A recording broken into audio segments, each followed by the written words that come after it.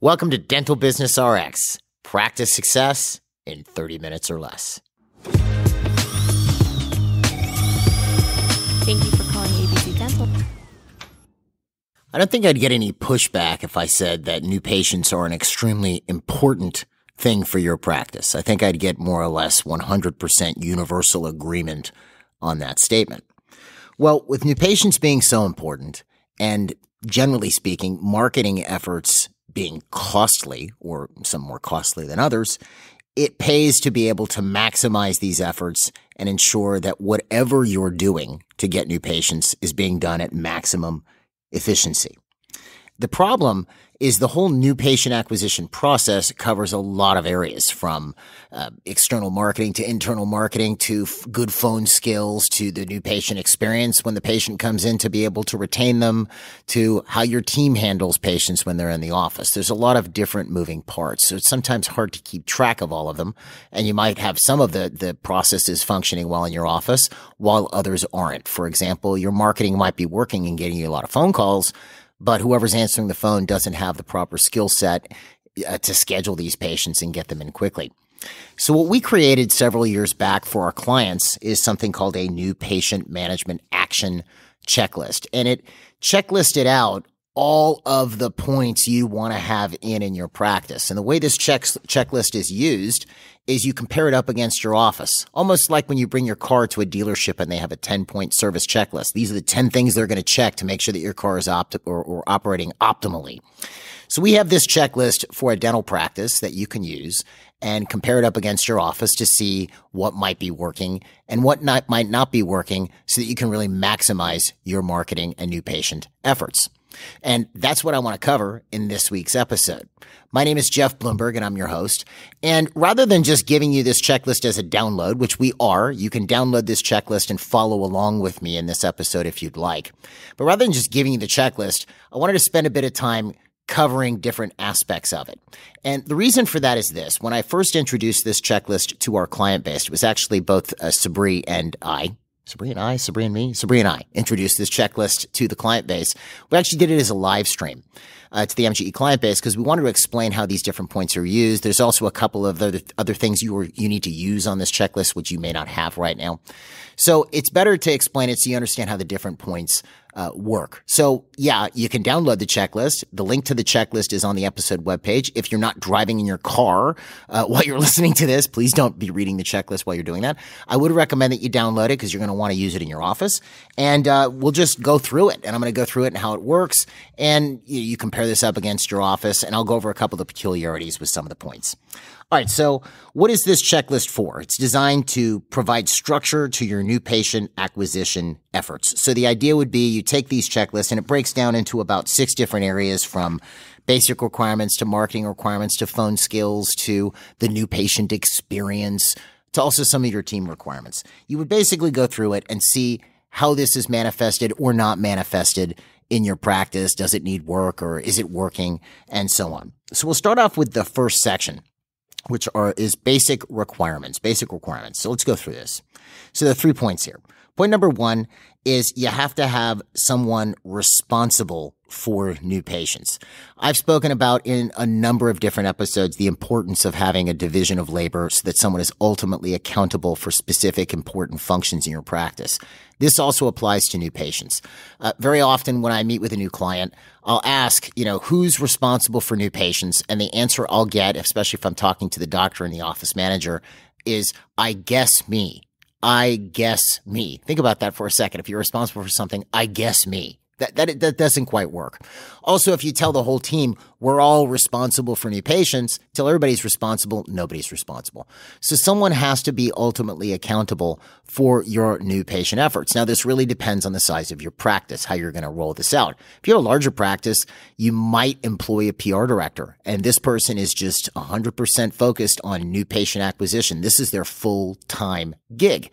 In a smaller office, it might be the office manager, or you might have somebody who's going to do it part-time, like a particular dental assistant who's, fairly enterprising and wants to get into this. This might be what they do. But one person has to be ultimately responsible for new patients and the new patient statistic. They own it. All right, point number 2. You need to target your new patient numbers every month. You need to set a goal for these numbers. Now, I know most offices are used to setting some form of a production goal. And that's fine. Just as an aside, if you're setting a production goal, I would also set a collections goal, because you could produce all you want. If you don't collect it, it's actually worse. But you should also be setting a new patient goal. You know, I want to get 7 new patients a week. I want to get 10 new patients a week, or I want to get 50 new patients this month. So that's point number 2. And point number 3, the entire team has to be aware of what you're doing for new patient acquisition. So what does that mean? A, they're aware of whatever goals you set. We want 50 new patients this month, because you never know. Your receptionist might be talking to a patient and say, oh, you know, my wife's been thinking about seeing the dentist and she doesn't have one. And, you know, it's the 26th of the month and they have a new patient opening and they get them to schedule their wife. You see, everybody's thinking with this. We have a goal of 50 this month. The other thing is everybody has to be familiar. Every single team member has to be familiar with how the practice is marketing and what the different marketing offers are, or different marketing activities are. Now, why is this? Let's say you launch some type of a campaign for, permanent implant dentures, and all on 4 and all on 6. You do this whole marketing campaign. You're doing something on Google, and maybe you're doing something in the newspaper because people read the newspaper in your area. And your receptionist has no clue about this. Now, normally an ad is going to have some form of a call to action.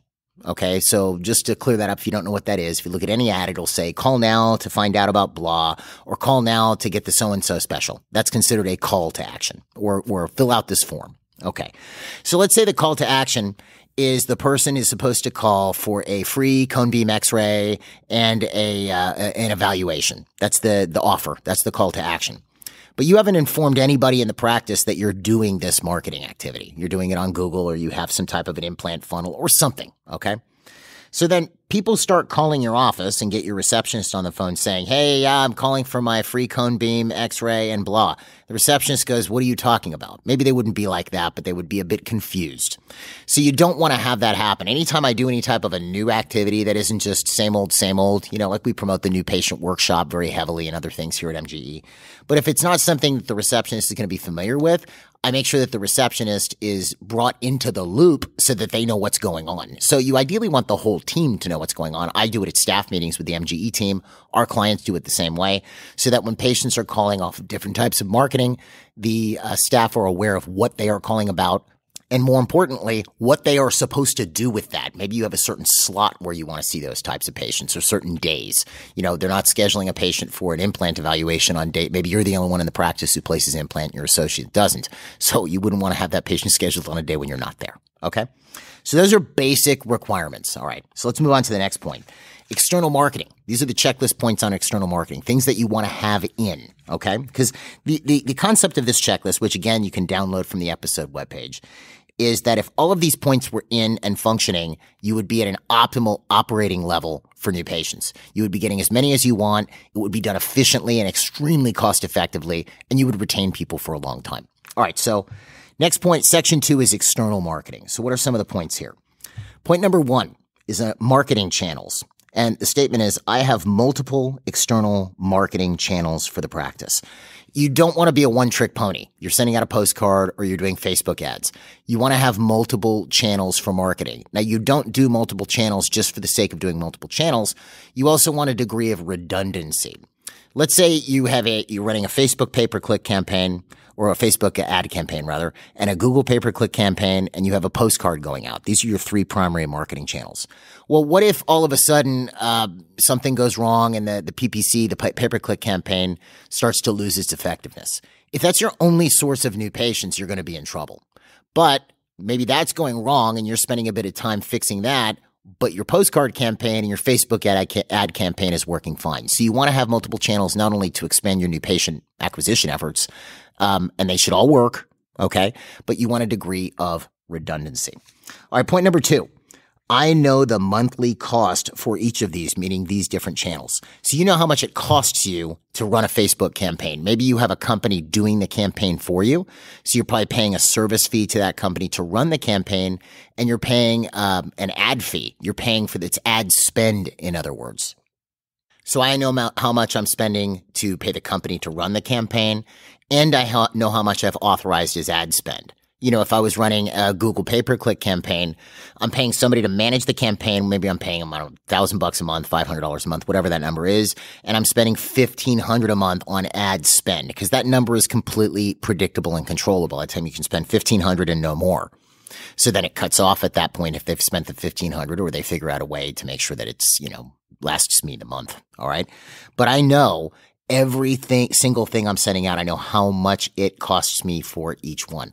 Now, I will tell you that most people, not just dentists, but most business owners have no idea. And this is a big mistake because this is how, maybe it's a bad way of saying it, marketing gets a bad name, but this is how you get in trouble because if you don't know what you're spending, then you don't know if your marketing efforts are actually working. Okay, if you don't know what you're spending. And by working, how much is each new patient costing you, which I'll get into in a second. But if you don't know how effective it is. So it's important to know how much you're spending. All right, point number 3, tracking. I regularly track the number of calls and reaches from each of these channels. So calls or a reach. What do we mean by a reach? A reach would be a response because when you promote, you're not going to get new patients. You're going to get a response. That's another thing to think of too. If I'm sending out a postcard, a new patient does not magically materialize in my office. Sure, I'll get the occasional person who just walks into the practice with a postcard, but what you most often get is a phone call. Okay, or a form. Maybe there's a QR code, one of those scanny codes on the postcard. They scan it and they fill out a form. I'm getting a response because that's how I tell if my marketing is working. If those responses aren't being scheduled, that's an internal problem. That's a receptionist problem or a scheduler problem. That is not a marketing problem. The marketing is supposed to create a call, a response, or what we might call a reach, meaning the person is reaching into the business. So you're tracking these reaches. Now, to properly track these reaches, I want you to think about this for a second, because again, this is really a case where things that are unimportant get a lot of attention placed on them, and where things that are of urgent importance get completely ignored. I've over the years, I've pushed this for years with clients. I've pushed this for years with newer clients. And, eventually our clients really get this into place. But if you are not tracking what response you are getting from what marketing you are doing, you are operating blind. So let's say you're sending out whatever you're doing. You're doing Facebook, Google, and postcards. And you're getting 50 new patients a month. And those are the only two things you know. You're spending X amount and you're getting 50 new patients a month. If you don't know where you're getting those new patients from, what marketing thing they came from, okay, you're not going to know what to spend more on. If you want to get more new patients, what do you spend money on? You haven't determined where they're coming from. I mean, heck, 40 of those 50 could be coming from referrals for all you know, and you'd want to beef up your referral activity. So you have to track where these folks are coming from. Now I'm going to give you a download. I've given it out before. It's called a new patient call log. And this is one of those things that you're going to have to continuously push with your receptionist till it becomes second nature. Receptionists get busy. I forgot to ask. I forgot to write it down. Completely unacceptable. You might go, well, my postcard has a number that records the call. Do you want to listen to all those phone calls? You should be listening to some. I'll talk about that in a little bit later. But this should just be written down. It's not that difficult. How might that go? What made you call us today? How did you find out about us? Oh, I got something in the mail. Oh, well, which was it? Was it a postcard? Yeah, it was a postcard. What did it have on it? Now what we do is we use a code on my postcard. So it'll say, if it's a new patient workshop, it would be NPW 723, meaning that's new patient workshop postcard for July of 2023. So you could say, look, on the bottom right corner, does it have a couple numbers? Yeah, it says C7023, like cleaning 723, whatever, however you want to code it, it really doesn't matter. If you don't have a code, you could say, what does it have on the postcard? Well, it has a blonde lady on the front. Okay, so you know which postcard that is. But you should be tracking what is coming from everything. Because maybe, what if you're doing 3 different types of postcards and one is really pulling and the other ones aren't? Maybe the one with the whole family on the front is really pulling, but the one with a lady or a guy on the front isn't. Well, then I'd want to do more with the one on the family. You see, this isn't brain surgery, but it does take some work. It's actually a lot of marketing. So it's funny. Most people think of marketing as you have to be inspired or this or that. And there is some of that in there, but I could turn anybody into a decent marketer because a lot of marketing is just administrative work. Tracking things, what's working, what's not, how much did we spend on this? How much is it costing us to get this person? Okay, so you have to do this. All right, point number 4, acquisition. I know our acquisition cost for each marketing channel. So what's the acquisition cost? It's how much I spent to get two things. One, how much I spent for the phone call, and two, how much I spent for the new patient. So if I spend $1,000 on Facebook ads and I get 100 phone calls, I'm spending $10 a phone call. $1,000 for the ads, 100 phone calls, $10 a call. So my call cost is $10. And then my acquisition cost, let's say out of those 100 phone calls, we scheduled 10 patients. So $1,000 we spent, 100 phone calls, 10 patients scheduled. So my acquisition cost per new patient was $100. So I know a lot just from those three numbers. Number one, I know I spent $1,000. Okay, not bank breaking, right? Not terrible. I got 100 phone calls. That's amazing. I mean, if you ever give that, that's amazing. Okay, it's like 10% response. Okay, spent $1,000, got 100 phone calls. That's great. This ad is working, but we only scheduled 10 new patients. Okay, so I have a problem with my conversion. Number one, we're converting at 10%. Okay.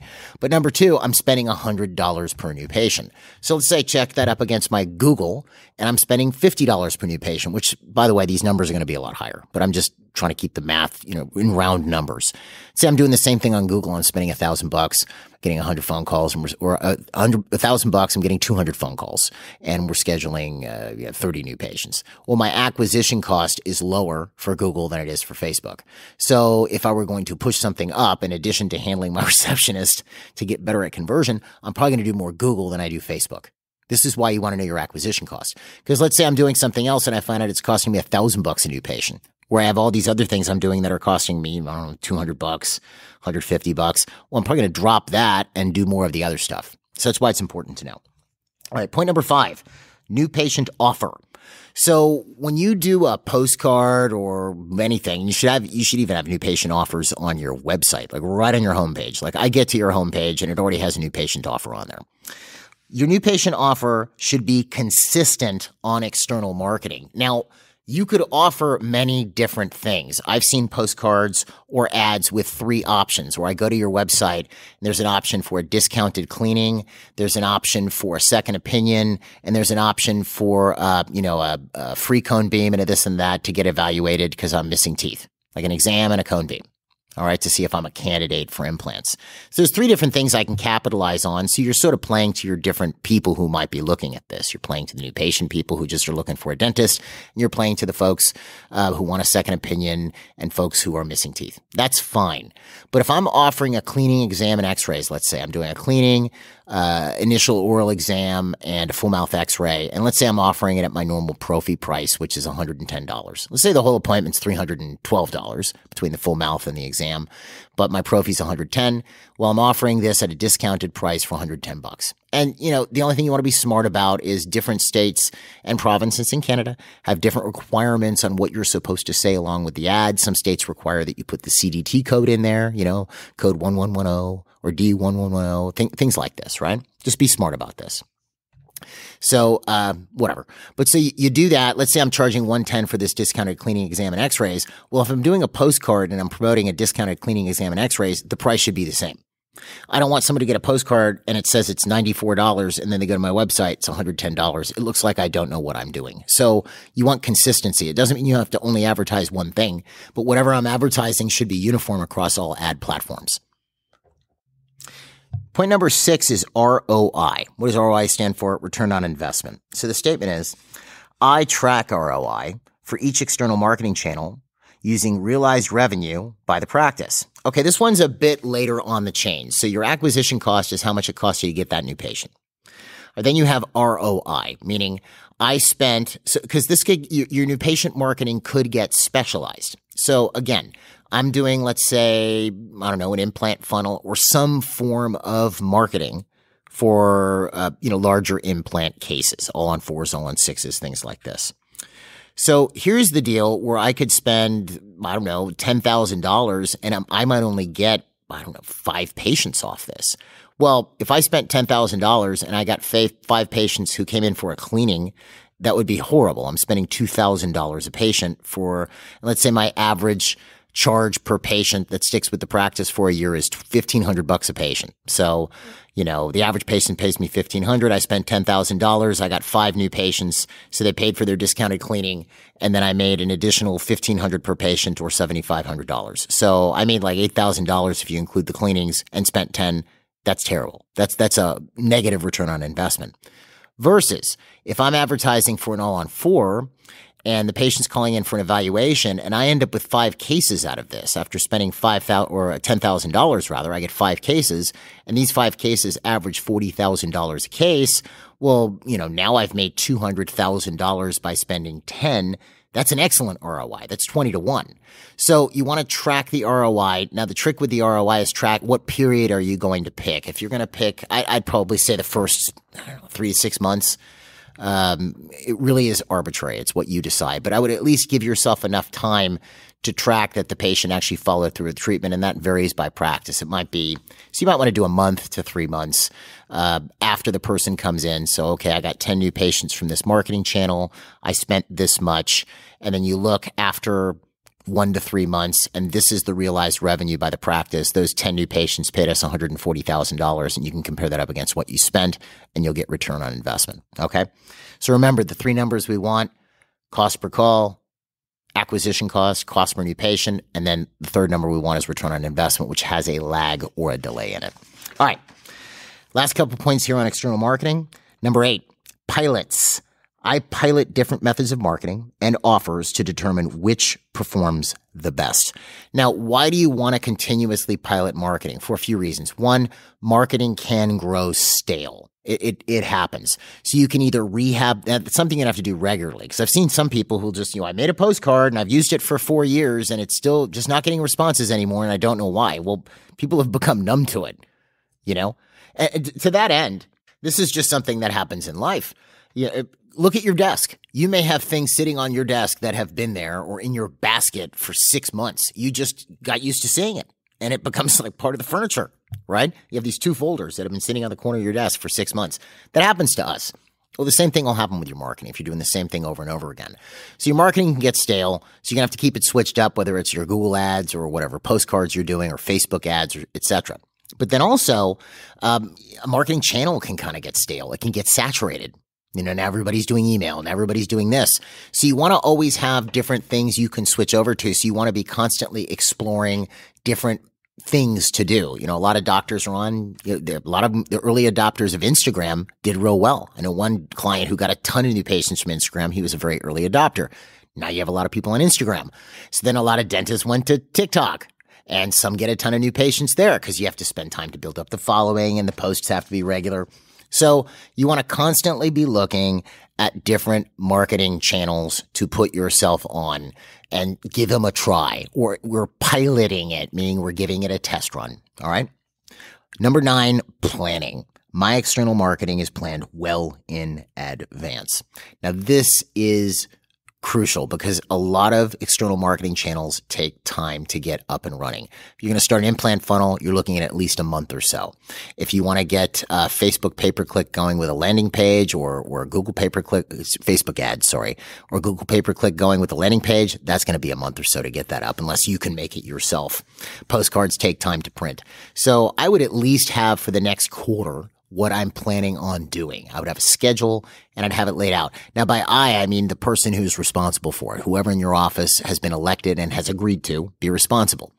It has this marketing schedule that you could look at any given time, including your ROI and all this type of stuff to make sure that you guys stay on top of it and it's not just a mad rush to get something out. All right, so that's the external marketing section. Let's move to the internal marketing section of this checklist. All right, so let's move on to part 3 here, which is our internal marketing. So what's step 1 here? A program. We have an established internal marketing program in our practice, meaning there's some structure, there's something we're doing, there's a way we do it. It's not just, hey, we ask for referrals once in a while.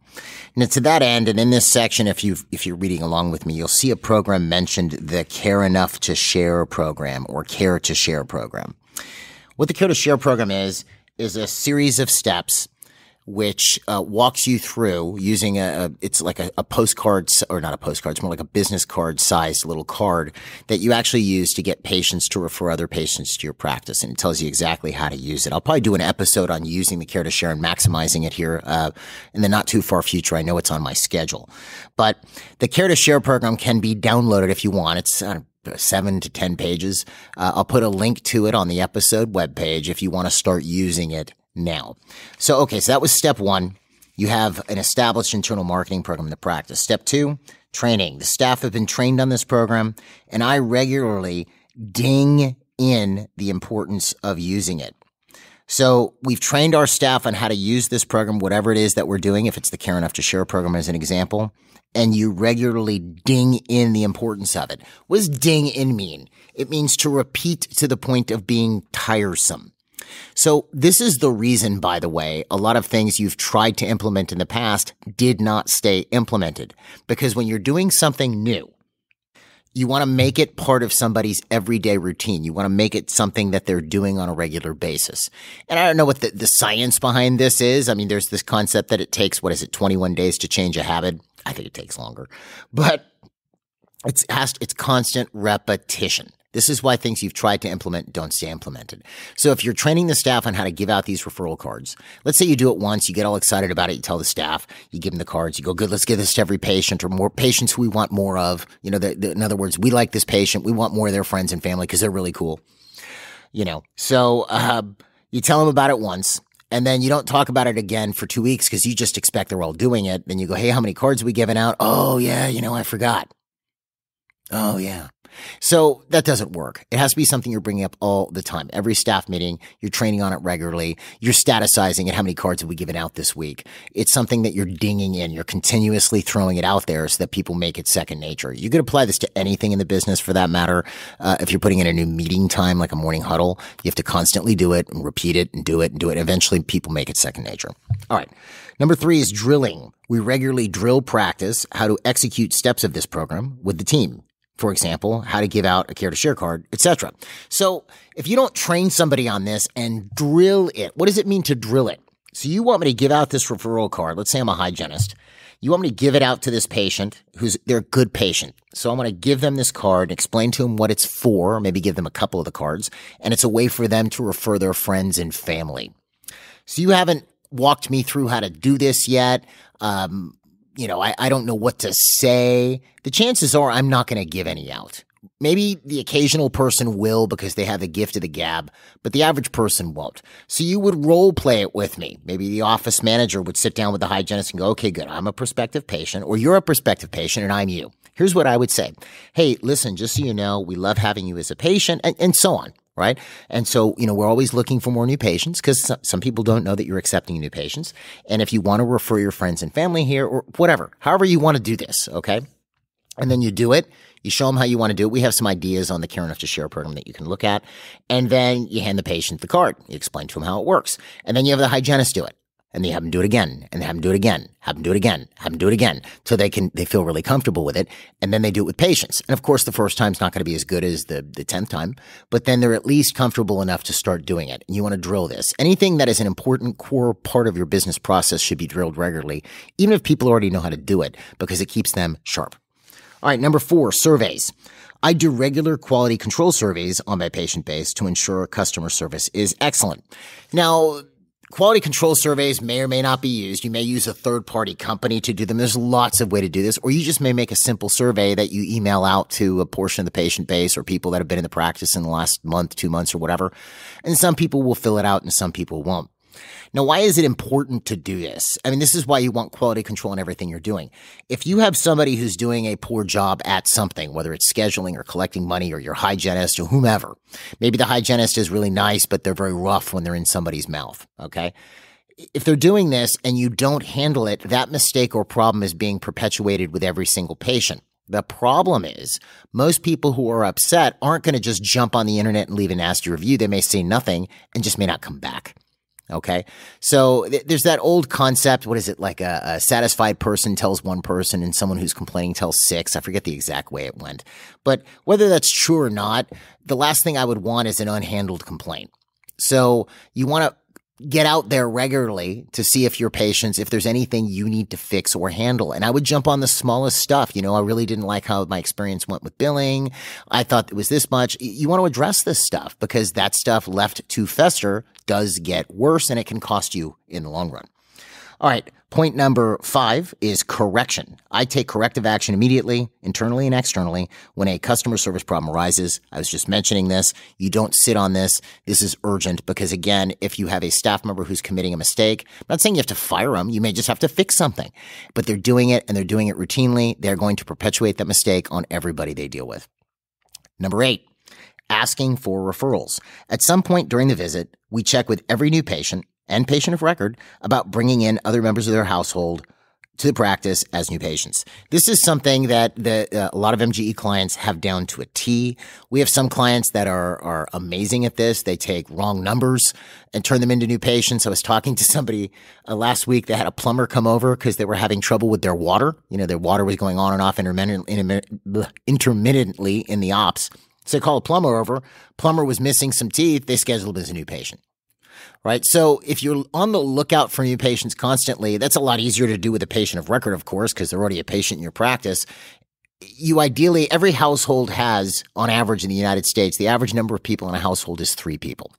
So, we've had clients tell us that they have a family practice, and then we have them actually run the numbers out of the practice, and you'll find that they have 1,000 names and 800 addresses. Okay. So 1,000 patients with 800 addresses means they're getting 1.15 patients from each household. So they're missing a lot of prospective new patients. And in many cases, that is a simple question of asking. You have a new patient. She comes in, you talk to her. Hey, is there anybody else in your household that might be looking for a dentist? Well, my husband doesn't have one yet. Well, your husband can get the new patient special. Can we go ahead and schedule him? Yeah, let me call him real quick. Boom, scheduled. That new patient cost you $0, and you want lots of those because they'll help to defer your marketing costs. You don't want to stop your marketing. You got to do your external marketing, but it helps to defer that cost. Think about this. If I spent $300 to acquire that new patient, right? That lady came in, I spent $300 for a postcard or a Google pay-per-click ad. She came in and now she scheduled her husband. I've just cut my acquisition cost to $150. Was $300 for her, but now I got her and her husband. Now it's $150. Let's say it was her husband and her kid. Well, now I cut my acquisition cost to $100.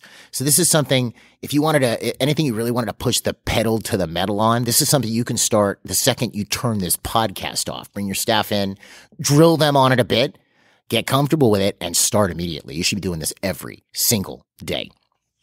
All right. And number 7, promoting to patients of record. This is also important. You want to keep your patient base active. We send out regular correspondence, including a patient newsletter to our patients of record. We regularly promote in it, and we're accepting new patients in this correspondence or newsletter. So your newsletter should point up that you're accepting new patients. They can refer their family and friends. This might include some type of family and friends special, as you use in the Care Enough to Share program.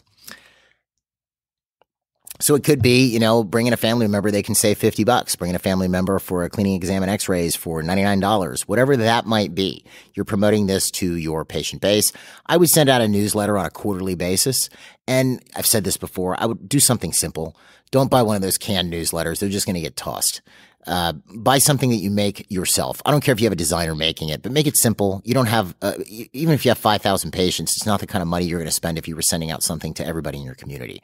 So make it simple. You can have some cool stuff in there. Do your seasonal mailings, back to school, use your insurance before the end of the year, do all that kind of good stuff, right? But you want regular correspondence to these patients to keep them active. All right.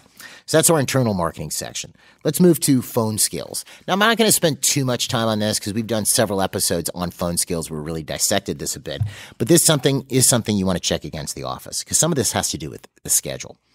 All right. So number 1, the schedule. My schedule is set up so that I have available or blocked time to get a new patient initial exam into my practice within 24 to 48 hours. So if I call your practice and I say, hey, I've just moved to the area and I'm looking for a dentist, you have an opening you can put me in within the next 24 to 48 hours. If you don't, this is a problem, especially if you're marketing.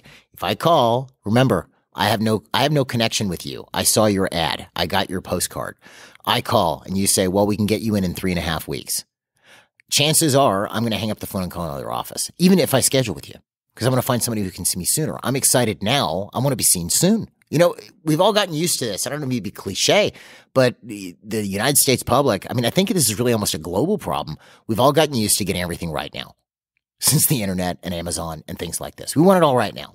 To get a movie, you used to have to go to Blockbuster or to Redbox or something, whatever it was. When Netflix was DVD, you had to wait. Okay.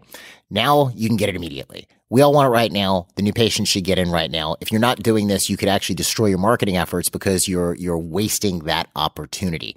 Now, if I call and I say, you tell me, well, we have an opening day after tomorrow at 11 o'clock. Oh, I can't come in till I usually have to get an early morning appointment. When is your first appointment at 7:30 in the morning available? Oh, next Monday. Okay, I'll take that one. Fine. If I'm the one pushing it further than 24 to 48 hours, that's on me. But you should always have some availability. All right, next point. Second opinions or consults can be seen within 24 to 48 hours. Same concept applies. Emergencies, new patients and patients of record can be seen the same day. All right, that's important. Now, in our scheduling episodes, which were done a while back, we talked about that a little bit, how to do that. And then we have new patient inquiries via email, social media, or a website. In other words, not a phone call. It's a form lead, okay, where they sent a form in. New patient inquiries via email, social media, or a website are handled the same day or if during open office hours within 10 minutes. So if something pops up on Facebook, hey, how much do you guys charge for a crown? You're on that person within 10 minutes. You're talking to them. Good. You know what? I'd be happy to talk to you. Do you have a moment to take a phone call? All right. This brings us to our next point, phone skills. Anyone who answers the phone in my practice has been A, thoroughly trained on how to handle new patient calls, and B, is regularly drilled 2 to 4 times a month on handling new patient calls. You have to do this. You have to keep this fresh. Number 3, monitoring. I regularly listen to random samplings of incoming new patient calls, even if my personnel are trained on the subject, assuming it's legal to record these calls in your locality. So you most likely have some form of a cloud-based system where you can listen to incoming calls. There's a certain number of patients call. Maybe it's for your postcard or your Google ad. You need to listen to those regularly. Now, and I think my next point here, if it's a newer employee, you have to listen to every call. But you should be listening to these several times a week because otherwise you're going to miss stuff and then you're going to wonder what's going on. It's just something, if you're an office manager, you need to build this into, or if you're a doctor, get your office manager to build this into their day-to-day. It should be several times a week they're listening to a random sampling of calls. Which brings me to the next point I was bringing up. Number 4, new employees. If someone is newer at handling these calls, I listen to each new patient call to ensure core competence. If I have somebody new on the phone, I'm listening to every call. And I'm correcting as I go. Which is number 5, correction. I quickly correct any errors made in handling new patient or other calls. Because again, if I have somebody perpetuating an error, when would you like to schedule, sir? When would you like to come in? Does it matter that your insurance isn't active yet? Like they're asking questions, giving the patient the option to just not come in. You want to correct that stuff immediately because they're going to do it with the next new patient phone call if you don't. On number 6, new patient log. I already mentioned this earlier. I have a new patient log at the front desk and it is filled out properly every time we get a call. This is something you have to stay on top of, just like listening to call recordings. You have to make sure it's in use to the point where people are so used to doing it that it's almost alien to them when they don't use it. Okay? Number 7, tracking. I track the conversion rate for all new patient calls and can break them down by marketing channel. So not only do I track my overall conversion rate, I got 100 phone calls and we scheduled 60 new patients. I know that out of that 100 phone calls, 20 of them came from Facebook and we scheduled 14 of them. So you have to be able to break it down that way, or whoever's handling new patients to be able to show you. Number 8, after hours. My phones are answered after hours by someone who can schedule patients in my practice, may or may not be applicable. Now, very few people have this in place, and it really depends on where you are. But we had a client in New York do this where, in New York, people are used to being able to see dentists at all kinds of wild hours, especially in the city. So what he did, their office was open normal hours, 4 or 5 days a week, normal business hours, 8 to 5:30 or whatever. He had one of his employees start answering the phone up until 11 o'clock. It wasn't just one person. I think they round robined it. One person did it one night, and of course he paid him for this. One did it another, and so on. And as new patients went up, a lot, like 50 to 60 new patients a month, because a lot of people were calling after hours. And not all of them were emergency calls that they couldn't see that day. Some of them were just people looking for a dentist to get a cleaning and they didn't know anything about them. So the fact that someone answered the phone and was able to schedule the patient, which is so much easier now with cloud-based software, actually increased the new patients. We found this out in kind of a weird roundabout way. years back, when we started promoting to the West Coast. We're located, our main office is on the East Coast. It's in Florida. We moved from Virginia to Florida, Fairfax, Virginia, in the DC area. We moved to Florida in 2003. We're on Eastern Standard Time. So I'm sending out mailings to California. Well, California has a 3-hour time delay. So we're open from, our phones are answered from 9 in the morning till 6 at night. Okay, but that's 3 o'clock in the afternoon in California. So someone's calling me from California at 5 o'clock their time from my seminar promo. They're getting an answering machine. That's not a problem because we have a California office now. But before I had an office, I had somebody that we hired actually in California part-time to answer the phones when we shut our phones off here. And it actually increased our new client numbers a lot because we were catching phone calls we were missing before. In your case, because you're a direct consumer type business, you may have people calling you at 7 or 8 at night. So something I would look at it. You can look at how many calls you're missing when you're not there, and you might find it's quite a few, in which case it might be worth having somebody do that. Okay. Next is section 5, which is arrival in the practice. Now we're into the new patient experience, and we're almost done with this checklist. I know this is a bit of a longer episode, but we're bulling through it, right? All right. So I've exceeded the 30-minute mark here. All right. So section 5 is arrival in the practice. Now is the new patient experience. So number 1, public areas of my practice are always extremely clean, neat, and tidy. There's no bigger repellent to somebody than coming into a healthcare office and it's dirty or messy. Like, that's the one thing that you just can't abide. It needs to be clean. Not everything has to be fancy. Maybe your office needs a new paint job. Maybe your furniture needs to be updated. I get it, but is it clean? It should be clean and tidy. If you keep it clean and tidy, that's going to help you get on the way to making more money to replace all those things. But if it's not clean, I don't care what you got going on, it's going to be a problem. Point number 2, general areas. So if you have areas that you're sharing with other people in the building, let's say you're in a building and it's a shared restroom for patients. Maybe you have a employee restroom, but patients use a shared restroom in the building. You have to insist that that is just as clean as your office because, again, that just becomes a problem. Number 3, demeanor. Patients and new patients coming into my office are always immediately acknowledged and handled in a friendly, polite, and caring manner. So again, there's that first impression when the patient calls, but then there's the first impression when someone from your office first lays eyes on them and they first lay eyes on your practice. That's going to go a long way with relation to obviously the first impression was good enough on the phone that they showed up. You don't want to blow it here. So here's where, office conflict, office drama can become a bit of a problem. I was on vacation recently. We went to an establishment where I was talking to the receptionist, and the receptionist seemed horribly just distracted, upset, short, curt, just was not very nice. And so I finally asked, is everything okay? And she was upset because her coworkers, there were 2 or 3 of them, were in the office behind her. She was at a desk, just, hanging out and chewing the fat and leaving her to do all the work. So she's upset about that, and rightfully so. She should have been. Here's the problem. I'm a customer.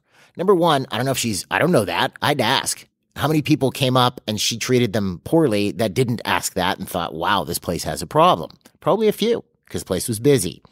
But the other thing is, as a customer, I can't do anything about that. I'm not going to jump over the desk and go into that back office and go, hey guys, get off your butts. That's not my job. I'm a customer. So you have to have it set up that even if there is some conflict, which there really shouldn't be, and you should manage it, okay? But even if there is some conflict, or someone's mad at somebody, or someone just screwed up and got in trouble for it, or got a stern talking to, that cannot be reflected in the person when they are dealing with the public. It's almost like you're on stage. I might be pissed at the director, but if you're sitting in the audience watching me, you would never know, because I'm doing my part and I'm doing it professionally. And you have to instill that professionalism in your team, or it will turn off new patients and patients of record. All right, which brings us to number 4, reception area. If you have a TV or monitor in your reception area, it's playing educational videos or non-upsetting programs. Back in 0809, I think I told this story before in an earlier episode. Sabri and I,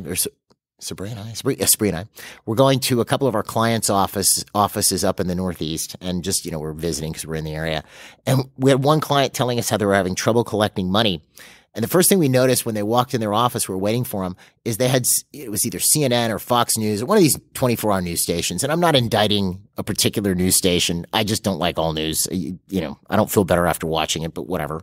So they have this 24-hour news station on, and this was during that period when they had the whole housing crisis and the market meltdown. And I think the headline as she and I were watching it was like, is the dollar doomed or something like this?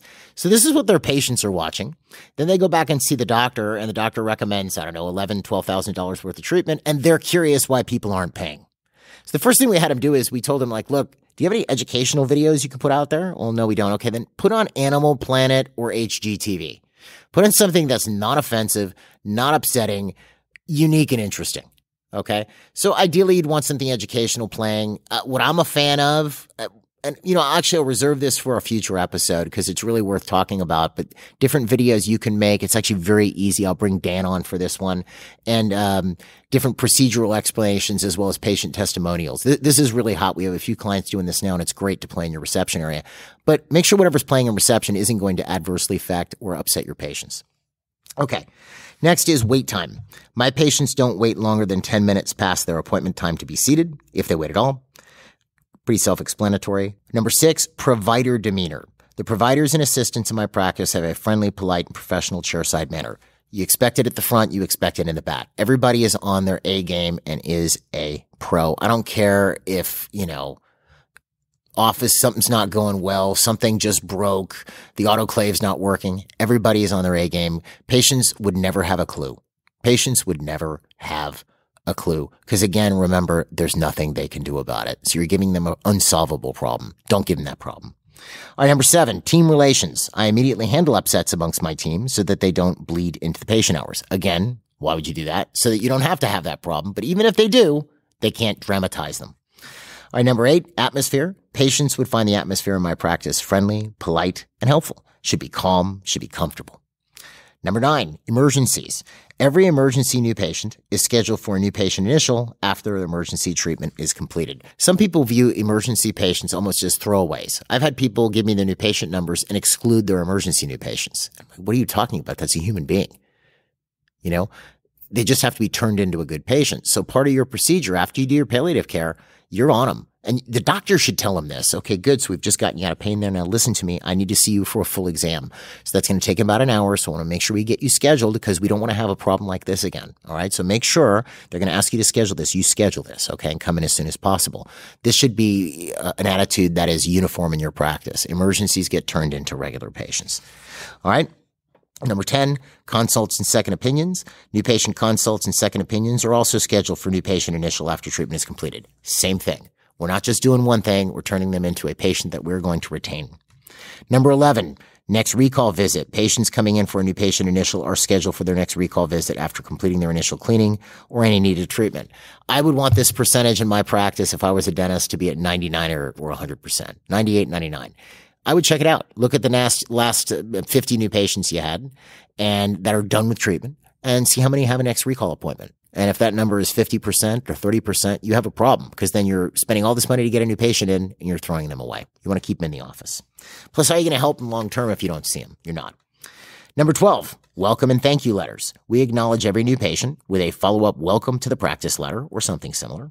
We also acknowledge referral sources with a thank you for your referral letter or something similar each time they refer a patient. This is, again, something you don't want to drop out. It's an important piece of admin.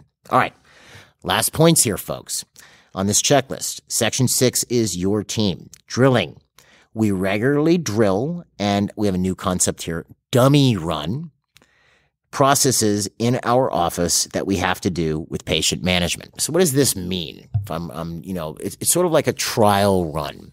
So if I'm working out how my new patient initial line should work, I want to make sure that new patients make it from the phone call to actually showing up in the practice, and maybe you run them through hygiene, for example, and they get their x-rays done, and then you see them for the exam, and you actually have time to present treatment, and then they close, and they come in, and they end up on recall. There's a lot of different steps there, right? So you trial run it, you practice run it.